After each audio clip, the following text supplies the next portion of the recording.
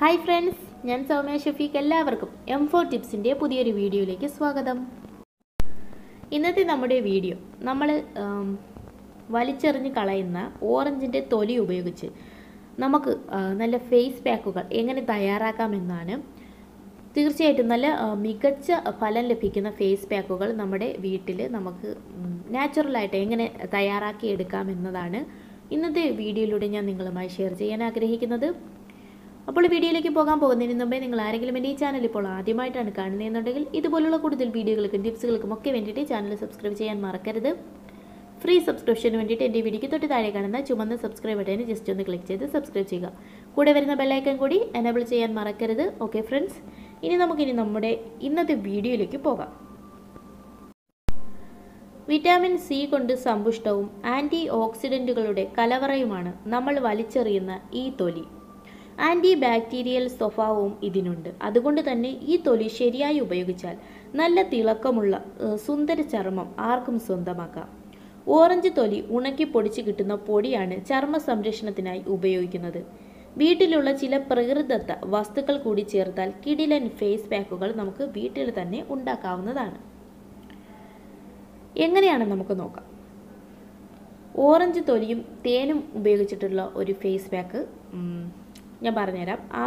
ഇതിനായിട്ട് നമുക്ക് ആവശ്യമുള്ള സാധനങ്ങൾ: ഓറഞ്ച് പൊടിച്ചത് ഒരു സ്പൂണ്, ഒരു നുള്ള് മഞ്ഞൾപ്പൊടി, അതായത് മുഖത്ത് പുരട്ടുന്ന മഞ്ഞൾപ്പൊടി, പിന്നെ ഒരു സ്പൂൺ തേൻ.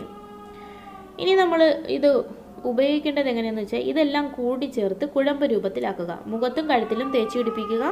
ഒരു 5 മുതൽ 10 മിനിറ്റ് വരെ മുഖത്ത് സൂക്ഷിച്ച ശേഷം നമുക്ക് റോസ് വാട്ടർ മിശ്രിതം ഉപയോഗിച്ച് കഴുകിക്കളയാം. വെയിലേറ്റ് ഇരുണ്ട മുഖത്തിന് ഉത്തമമാണ് ഈ ഒരു ഫേസ് പാക്ക്. ആഴ്ചയിൽ 2 തവണ ഈ ഫേസ് പാക്ക് ഉപയോഗിക്കാം. അതുപോലെ നമുക്ക് ഓറഞ്ച് തൊലിയും തൈരും ഉപയോഗിച്ചിട്ട് ഫേസ് പാക്ക് തയ്യാറാക്കാം. ഇതിന് നമുക്ക് ആവശ്യമുള്ള സാധനങ്ങൾ: ഓറഞ്ച് തൊലി പൊടിച്ചത് 1 ടേബിൾ സ്പൂൺ, 2 സ്പൂൺ തൈര്. ഇത് നമ്മൾ ഉപയോഗിക്കേണ്ട രീതി: തൈരെടുത്ത് അതിൽ ഓറഞ്ച് തൊലി പൊടിച്ചത് ഇട്ട് നന്നായി ഇളക്കുക. ഇതെടുത്ത് നമുക്ക് മുഖത്ത് നന്നായി തേച്ച് പിടിപ്പിക്കാം. ഒരു 20 മിനിറ്റിന് ശേഷം തണുത്ത വെള്ളത്തിൽ നമുക്ക് മുഖം കഴുകാവുന്നതാണ്. ഇത് നമ്മുടെ ക്ഷീണമുള്ള മുഖത്തിന് തേജസ് നൽകുന്ന ഒന്നാണ് ഈ ഒരു ഫേസ് പാക്ക്. നമ്മൾ പാർട്ടിക്കും മറ്റുമൊക്കെ പോകുമ്പോൾ പരിപാടികളൊക്കെ അറ്റൻഡ് ചെയ്യുമ്പോൾ നമുക്ക് ഉപയോഗിക്കാൻ കഴിയുന്ന നല്ലൊരു ഫേസ് പാക്കാണിത്. പിന്നെ നമുക്ക് ഓറഞ്ച് തൊലിയും അതുപോലെ മുൾട്ടാനി മിട്ടിയും കൂടി ചേർത്തിട്ട് ഫേസ് പാക്ക് തയ്യാറാക്കാം. ഇതിന് നമുക്ക് ആവശ്യമുള്ളത് ഒരു സ്പൂൺ മുൾട്ടാനി മിട്ടി, ഓറഞ്ച് തൊലി പൊടിച്ചത് 1 സ്പൂണ്, പിന്നെ വേണ്ടത് റോസ് വാട്ടറാണ്.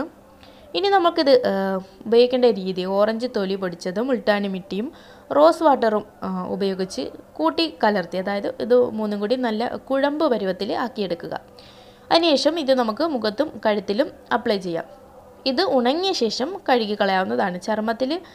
ചർമ്മത്തിൻ്റെ ഉള്ളിലേക്ക് ഇറങ്ങിച്ചെന്ന് നമ്മുടെ മുഖത്തെ കറുത്ത പുള്ളികളും അതുപോലെ മൃതകോശങ്ങളും നീക്കം ചെയ്യാൻ ഈ ഒരു ഫേസ് പാക്ക് നമ്മളെ സഹായിക്കും. വളരെ മികച്ച ഫലം തരുന്ന ഒരു ഫേസ് പാക്കാണിത്. പിന്നെ നിങ്ങളുടെ ശ്രദ്ധയ്ക്കായിട്ട് ഒരു കാര്യം കൂടി ഞാൻ പറയുകയാണ്.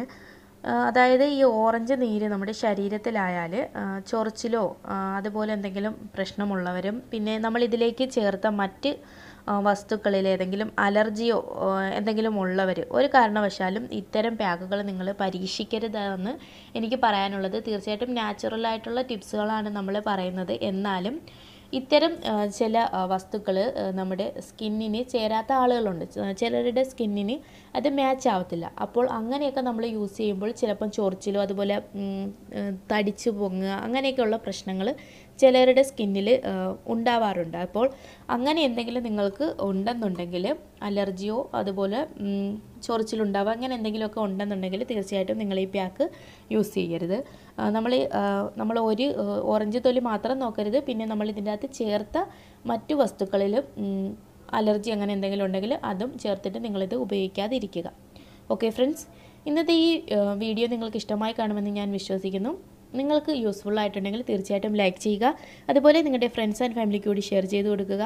പിന്നെ നിങ്ങൾ ആരെങ്കിലും ഇനിയും ചാനൽ സബ്സ്ക്രൈബ് ചെയ്തിട്ടില്ല എന്നുണ്ടെങ്കിൽ ഇതുപോലുള്ള കൂടുതൽ വീഡിയോകൾക്കും ടിപ്സുകൾക്കും ഒക്കെ വേണ്ടിയിട്ട് ചാനൽ ഒന്ന് സബ്സ്ക്രൈബ് ചെയ്തേക്കുക. നമ്മൾ ഡെയിലി വീഡിയോസ് അപ്ലോഡ് ചെയ്യുന്നുണ്ട്. അതൊക്കെ നിങ്ങൾക്ക് ലഭിക്കാൻ വേണ്ടിയിട്ട് തീർച്ചയായിട്ടും നിങ്ങൾ ചാനൽ സബ്സ്ക്രൈബ് ചെയ്തേക്കുക.